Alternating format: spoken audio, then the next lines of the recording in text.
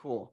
Probably unsurprisingly, I'm going to be talking about Dungeons and Dragons and why I feel like you should care about it and probably play it as well. And I will be your dungeon master on this adventure into role playing. Uh, Next slide, please. There we go. All right. What is Dungeons and Dragons? Dungeons and Dragons is a fantasy role playing game that was created in 1974 by a guy named Gary Gygax. I'm going to skip over most of Gary Gygax because he is kind of a problematic character in his own right. His family is kind of problematic, and just generally, we can just skip that. But he did create Dungeons and Dragons. We're going to give him credit for that. He We'll get into how he created it a little bit too. But originally, Dungeons and Dragons was built based on wargaming, and in wargaming, you create these huge armies that fight someone else's huge army, and you usually use miniatures to represent units and things, and it takes up a lot of space. It's a big, huge white person investment because it's a lot of money. And he wanted to sort of take that idea and bring it down to a smaller scale. Instead, tell a story about a team of adventurers going on quests. Originally, it was really like the term hack and slash was representative of what Dungeons and Dragons was at the time. It was like it was Dungeons and Dragons. You go into a dungeon, you fight a bunch of things, you get treasure, you take that treasure and you use it in the next dungeon, rinse, repeat. As it expanded a little bit, became a little bit more narrative in form. It started to lean more and more on existing fantasy fiction at the time. He pulled things verbatim out of other authors' works, notably Tolkien's Hobbit and the Lord of the Rings books. In the original versions of Dungeons and Dragons, there were one of the races that you could play as was a hobbit. That obviously needed to be changed, and there were entities known as Ents, which were then changed to tree Ents. And there were just things that were just lifted wholesale from other works of fiction. The Tolkien estate actually forced him to change hobbits and anything else that was representative of Tolkien's works. I think orcs stayed because orcs were considered generic enough and existed in other mythologies and fictions that those stayed in Dungeons and Dragons. But other things like the hobbits became halflings, Ents became treants, things like that. Where is my cursor? Okay, there we go. Role playing. What is role playing? So, a role playing game is any game wherein you play as a character in a story that is being told collectively. Dungeons and Dragons is not the only role playing game, but it's probably the oldest and best known. I can't tell any story about sort of the history of Dungeons and Dragons without mentioning a little bit Satanic Panic. So there were a number of disappearances and suicides during the 80s. There was a lot of stuff going on in the 80s. And those things led to what is now known as Satanic Panic. Basically, there were a number of kids that had played or had friends that played Dungeons and Dragons that had disappeared or whatever because Dungeons and Dragons includes monsters such as demons and devils, and there's magic. There's paranoia about witchcraft in general. Parents freaked out, blamed Dungeons and Dragons, as well as many other things, including heavy metal, for all of the world's society's badness.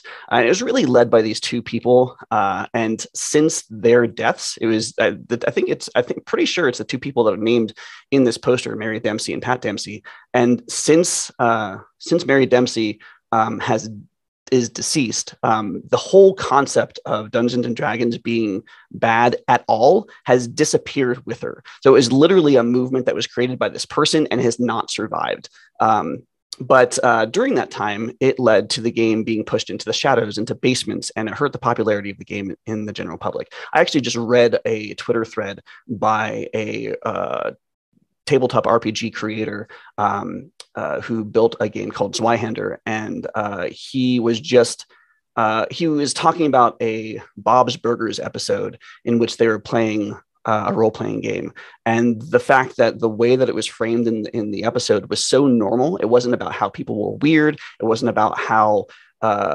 like they were freaks. It was just this is a thing that was cool, and they were talking about it. And he personally, it resonated so much for him. He said he almost teared up because he could remember hiding his player's handbook and monster manual under the bed like they were porn. And so the legacy of that is still sort of stands today. Today, Dungeons and Dragons is known as the world's most popular role-playing game. It's pretty much a self-declared marketing gimmick. Whether or not it's actually true, it's definitely the most well-known. It's been featured in lots of TV shows like Big Bang Theory, Freaks and Geeks, Stranger Things, and has become a lot more commonplace. And when there was Twitch data that was leaked earlier this year, it was revealed that Critical Role, which is a very popular role-playing group, company, they stream their game. They've been streaming for, I think, 5-ish years, I guess. It was revealed that not only were they the most earning the most revenue on Twitch at all, but also that they earned over 9 million. In fact, might even be like 12 million. I don't remember the numbers, but it was in the millions of dollars just from last year alone from their Twitch stream. That doesn't include YouTube revenue. It doesn't include merch or advertising or partnerships. They just released a book a couple weeks ago. They've got officially published content. They've got a lot of stuff. So that one revenue stream earned them in the millions of dollars. So obviously Dungeons and Dragons is kind of a big deal now. And it's way super mainstream now. So how do you play? In Dungeons and Dragons, there's two main roles. There is the Dungeon Master, or the DM, and players. The Dungeon Master, or the DM, frames the story, is sort of the arbiter of the rules, and gives players scenarios to act out. The players navigate within that world the DM has created, making choices and taking actions the DM needs to respond and react to. The DM takes on the role of like the entire world that surrounds the characters, sometimes having to come up with scenarios, locations, and non-player characters or NPCs on the fly. And then the players will react to that world and often will act or describe their actions as their characters. I fire an arrow at that goblin, or I say this to the tavern keeper. Player characters have a set of stats that determine how good they are at things. Usually those are rolled at the beginning in character creation to you roll for your stats and then you apply them where you want based on the type of character you want to play. Dice are rolled in general to just add an element of chaos and chance to encounters. And then modifiers are added or subtracted from those dice rolls based on your stats. Anytime there is any sort of outcome that might be uncertain, whether it's because you're attacking a foe or because you're trying to persuade the barkeep to give you some information you need, that's when you want to bring in the dice. In D&D, the majority of your dice rolls are on a D20 or a 20-sided die. Occasionally, other dice will be brought in. A dungeon master might roll on different dice based on charts or tables that they have prepared or find in published materials, or players or the DM might use other dice to determine damage of various weapons or spells. There's hundreds of books published D&D adventures, settings, optional content, and rules, but you don't need all of them. You can play in an established setting. Dungeons and Dragons has several official ones, or you can make stuff up and play in a completely homebrew setting. The campaign that I am running currently takes place in the world of Exandria, which is the world of Critical Role that was created by Matt Mercer. And that's kind of technically both. It was a homebrew setting originally for him that now has officially published content. And the way that I run it is I like to kind of have a hodgepodge of everything. I just pull content in from all over the place and just kind of mix it all together and see what happens, because that's my jam. Stories in role-playing games are typically broken into campaigns. So a campaign tells the story of a particular group of adventurers. Within that campaign, there might be many story arcs that include multiple individual adventures. An adventure is sort of, a series of sessions that lead to some sort of accomplishing of a task or something. You could join together multiple campaigns to tell the overarching story of a world or a particular setting, if that's your thing. And shorter campaigns, anywhere from 1 to like 4 or 5 or 6 sessions, are generally called one-shots. And those usually focus on a particular adventure or objective for the team of adventurers. Ultimately, the DM is in charge of coming up with the world that the player characters interact in, but there should be some input from the players before and possibly during a campaign. One thing that's becoming more and more popular is running a session 0, which is you get together before the campaign actually starts. You talk about goals, you try to gauge people's interest in the types of the stories and things that they are interested in, and you maybe lay some ground rules, particularly around safety and content that might be triggering to some people, just to make sure that everybody's on the same page and that there are tools in place to sort of bail out if things get into territory that would be uncomfortable for people. D&D in particular talks about the 3 pillars of storytelling. There's exploration, which is discovering new things, exploring places, and generally learning about this world that the DM has created.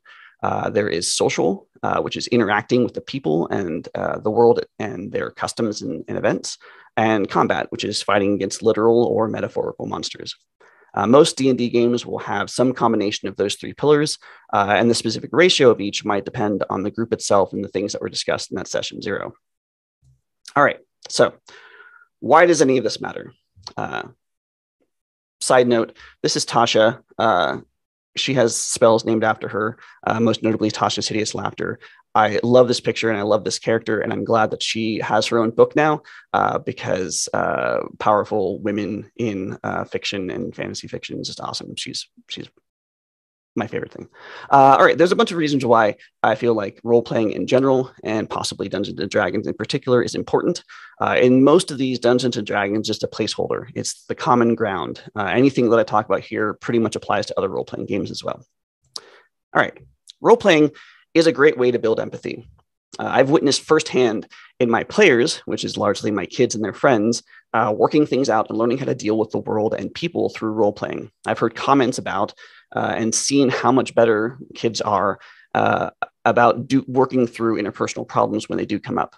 Role-playing is frequently used as a tool in therapy and team building, and Dungeons & Dragons is the same as any other kind of role-playing. And I think that part of Critical Role's success as a company, kind of circling back to that, and something that they've actually cited too, is the result of having played Dungeons & Dragons together for so long, learning what each other's strengths and weaknesses are and how to work together as a team toward a common goal. Role-playing is a great way to experiment with identity, things like gender identity and sexual orientation, cultural identity and beliefs, and all sorts of things that are different from your own in a hopefully safe environment. If you don't have a safe environment to explore those things, then find yourself another group because that group sucks. There is very little risk involved in playing a character with a different gender identity or sexual orientation than you. And doing so can, again, go back to the empathy thing, help build empathy for people in marginalized groups or just people that are whose background is different from your own.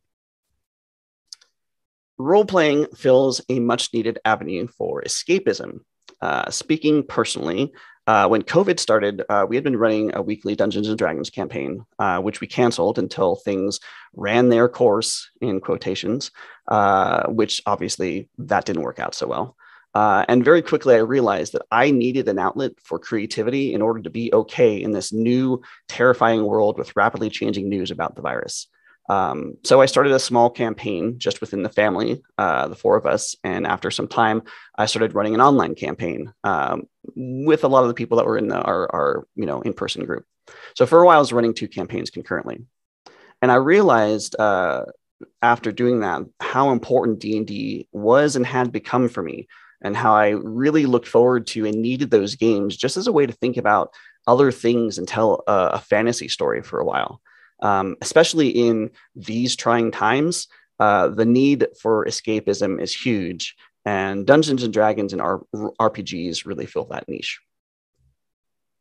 And Dungeons & Dragons and role-playing in general give you an opportunity to hang out, either in person or virtually or in chat rooms with other people that have similar ideas and interests. As an extrovert, I suffer a lot when I'm not able to hang out with people, and this is a big part of 2020. Being able to get together now with vaccinated players in my home game has been huge. But even just running the game online provided an opportunity to do something fun with other human beings. I've also found and joined a number of Discord channels and virtually met folks who have a similar interest that way. Role-playing games provide an easy in to meet new people. In the WordPress community, we have meetups and WordCamps, but if these things didn't exist, and they haven't for the last while, I would have little exposure to other human beings in real life. On the other hand, I know that because I'm part of these communities, if I wanted to join an RPG group, I could find people in my area who are playing, what they're playing, the types of games that they're interested in doing, and it provides an easy icebreaker into interacting with and meeting other actual adult humans that I might not have otherwise. So go out and play some games. There is very little that you need to start playing role-playing games. Dungeons and Dragons is not the only thing, and it's maybe not even the best thing. There are any number of one-page RPGs made by the TTRPG community that can be played as one-shots if you want to just dip your feet in. There are starter kits available. This one that is on the screen, it's one of them. They're both free or otherwise for most popular role-playing games. And you can Google to find different games that might fit what you're trying to get out of it, whether it's a hack and slash dungeon crawl, an intense emo exploration into personal darkness, a descent into Lovecraftian madness, a super high-tech futuristic dystopia, or a Monster of the Week style episodic tale similar to Buffy the Vampire Slayer or Supernatural. Some examples of non-Dungeons and Dragons games that are popular are Call of Cthulhu, Apocalypse World, Monster Hearts, Honey Heist, The Quiet Year, Microscope, and Vampire the Masquerade, and other World of Darkness games. And kids can play too. There's variations of rules for younger kids that exist for many systems, or you can just throw the rules out the window and play simply by creating some sort of a framework using yes and just collaboratively telling stories together. There's a great Twitter thread or Twitter account that I will share somewhere because I can't remember off the top of my head, but the dude, it's a dad, and he mostly tweets and has an Instagram account wherein he gets ideas from his 4-year-old dungeon master. So it's like conversations with the 4-year-old dungeon master, and so he'll like post 4-year-old dungeon master DM tips or player tips or all sorts of things, and it's great. And when he talks about it, he talks about like how that sort of came to be, and really like they're it sounds like they're kind of sort of playing Dungeons and Dragons almost perpetually, and just without dice, and sometimes with dice. I mean, I think they do sit down and do it, but I think a lot of times it's just yes and playing in this persistent world, even when it's not like a sit down get together time to play D&D. And I think that's awesome. The kids do this stuff all the time already, so we're just playing their games. Definitely report back when you've played, because I would love to hear about your experiences or explore role-playing together. And then I've got a whole bunch of resources that I wanted to talk a little bit about. The first one on the list is the TTRPG Safety Toolkit. This is a collection of tools and ideas that you could bring into your session 0, or things that you could use throughout the game, where to either to set the ground rules again, and to have opportunities for players to kind of bail out of things or to fade to black to things. There are things like there's an N card. There's one system where it's like the N card, the O card, and the X card. O is okay, N is like this is getting iffy, and X card is like nope, we need to fade to black now. And those are things that somebody could like, if they're physical cards, you could actually like have a thing and raise it during the game, and then you would know, the DM would know, or the storyteller or whatever the game master in that system would know that that's time to do whatever and act accordingly. There is this really cool sort of flow chart like document called "So You Want to Play Dungeons and Dragons," which it comes at it from the angle of, so you've heard about Dungeons and Dragons and you think it's really cool and you want to play. Dungeons and Dragons is probably not the game that you want to play. And so it goes through a process of figuring out the things that you're most interested in and points you to other games that might do that thing better. So it's a really cool way of learning about other systems that are out there that aren't Dungeons and Dragons. Because again, it's not necessarily the best thing. It's just the thing that everybody knows. I found this list of one-page RPGs. I was really trying to find just like a place where all the one-page RPGs existed. And so I found this like online game shop thing. Most of them you can download for free, but that was sort of just a collection of a whole bunch of them that I recognized. And so I just threw that out there. If you do a Google search for like one-page RPGs, you'll find a whole bunch of stuff. The notable ones that I know and like are Honey Heist and Crash Pandas.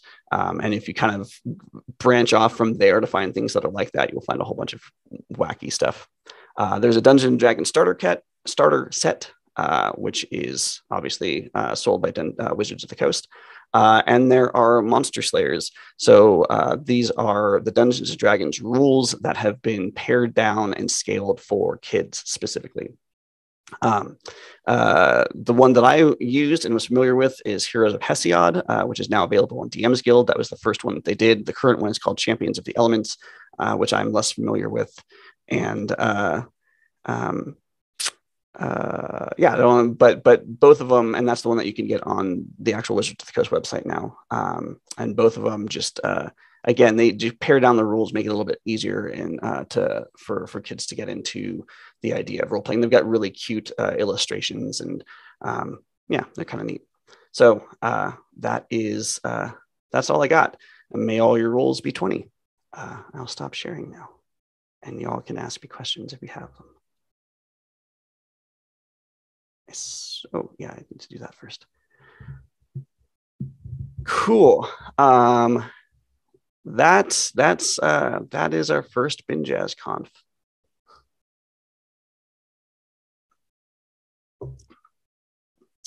I have a question for you. Yeah, I've got an answer. When you first started playing, who was Dungeon Master for you? Okay, so my entrance into role playing is a very meandering journey. I first learned about Dungeons and Dragons in like middle school because I was spending all of my time and money at a comic book shop that was close to where my parents' apartment was. And they had happened to have one of the original, not the first red box version, but like one of the original versions of the first edition of Dungeons and Dragons. So I got that. And then I also got like an advanced Dungeons and Dragons, which I didn't realize was a different thing at the time, player's handbook. And I tried to like mash the two together sort of. And then I got interested. They had a box set for Dark Sun, and that like set me off. But I didn't have anybody to play with. There was someone who also was interested in role-playing games who came into the shop that I hung out with a little bit, and he played games like BattleTech and Marvel Superheroes, and so I played those with him. And he was a few years older, and he sort of like ran those things, but they weren't like campaigns. It was just like, here's a thing. You've got your guy over here and I've got my guy over here, and we just fight. Later in high school, I started getting interested in Vampire the Masquerade. Again, like I was super interested in the lore and the books, didn't have anyone to play with. I think I went to a vampire LARP once, and it was awful because it was totally unorganized. So again, didn't really have anything, but in high school, I did have a group of friends, and we role played just generally without rules, just hung out and role played in parks and things. And that was sort of my, I would say, first foray into role playing in general. Even though we didn't have a system, we were, telling stories. We had persistent characters that changed and evolved over time. And there's a kind of a persistent story that was kind of being woven mostly by one person. We were all just kind of playing inside of his imagination, I think. It wasn't until college when I played a long-standing game, lasted for most of the time that I was there, of Mage the Ascension, that I actually would consider myself a player that actually had in a game that actually had a storyteller or a game master. So that was... so that would be sort of the first dungeon master. When I came to D&D, which is, really just more recently, like I got books, and I wanted to introduce the kids to it at some point when they were younger. And so I started kind of venturing into it a little bit at a time. kind of like in between like the 3.5 and fourth edition of D&D, where like things like I had some stuff that was from conflicting editions that didn't really fit together, but I was trying to just like mash things together. But we didn't really do anything until the last couple of years, and went primarily because the kids were trying to do D&D at like libraries and things, and those games were not particularly well run, and kind of chaotic. And I wanted to like, they wanted to run their own games, and I was like, okay, that's great, but in order to run a game, you kind of need to know what a really good game feels like. So, and it wasn't going to happen. No one else was going to do it. So we decided to just do it. And that was when I started digging into fifth edition Dungeons and Dragons, and really starting to learn about stuff, and started listening to Critical Role. So like my first and probably kind of only game master was still that one game that I played in for a couple years in college. So that was Mage the Ascension.